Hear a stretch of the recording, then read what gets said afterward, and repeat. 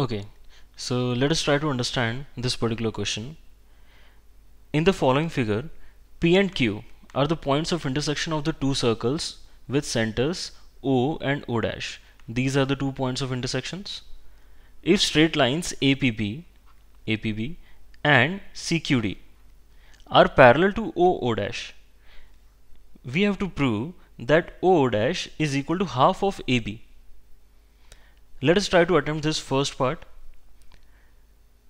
For this, let us try some construction. If we drop a perpendicular from center O on AB, or even better, let us call it AP. If I drop a perpendicular from O on AP, AP is what? AP is the chord of the smaller circle, right? Similarly, let us drop perpendicular from O dash on AB. Again, instead of AB, let us call this PB. Okay, let us also assume that the points that we get are M and N.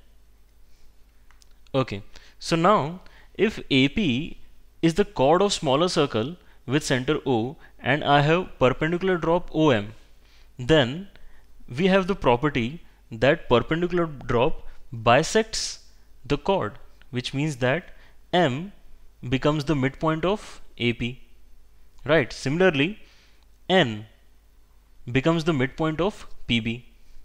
With this condition, let us try to look at the quadrilateral O dash N M. This quadrilateral O dash N M should now become a rectangle. And why is that? Because it is already given to us that APB and OO dash are parallel. Other than that, we also know that these angles, angle OMN and angle O dash NM, are perpendicular. This makes our quadrilateral a rectangle. So now, if OO dash NM is a rectangle, then this implies that OO dash should be equal to MN, because these are the opposite sides of a rectangle, right? Now, MN can be further written as MP plus PN, right? But since we have already seen that M is the midpoint of AP, so I can write MP as half of AP. And also, since N is the midpoint of PB, I can write PN as half of PB. If you combine these two things, what will you get? You will get half of AP plus PB. But go back to the figure, AP plus PB. This will combine to form what? This will combine to form AB, right? So you should get half of AB, which is equal to OO dash.